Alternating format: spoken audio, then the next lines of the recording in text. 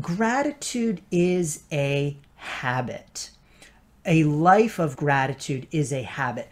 Gratitude is just like any other muscle. You know, you exercise it and it's going to grow. You don't exercise it and it's going to get weak. Gratitude is the same way. The more we exercise it, the stronger it becomes, the more powerful it becomes. And so, reading that book helped me to really strengthen my gratitude muscles and take them to the next level. I strongly advocate a life in which gratitude is not an attitude. Gratitude is a disposition. Because our attitude, that can change, right? You know, one moment I have a good attitude, I'm happy, feeling great attitude. The next moment, I'm in a bad attitude. I'm in a bad mood, not happy. But a disposition of gratitude means that gratitude is your default mode.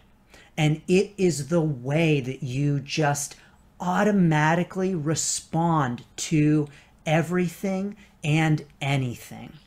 And so this disposition of gratitude is a way of life. It is a way of living, a way of walking in the world, a way of meeting the world. And so that for me personally, I know no matter what happens to me, I know no matter who I meet, no matter where I go, my default reaction, my default response is gratitude. Now, that's not to say that crappy things are not going to happen. Believe me, it's life. Crappy things are going to happen to me. It's life. Crappy things are going to happen to you too. But when we can approach life knowing that whatever happens, we are going to meet that experience with gratitude, it really gives us power. It gives us power. So in case you couldn't tell, I'm a major proponent of gratitude. It's incredible. It is life-changing. It is magical. And it's something that you just need to practice.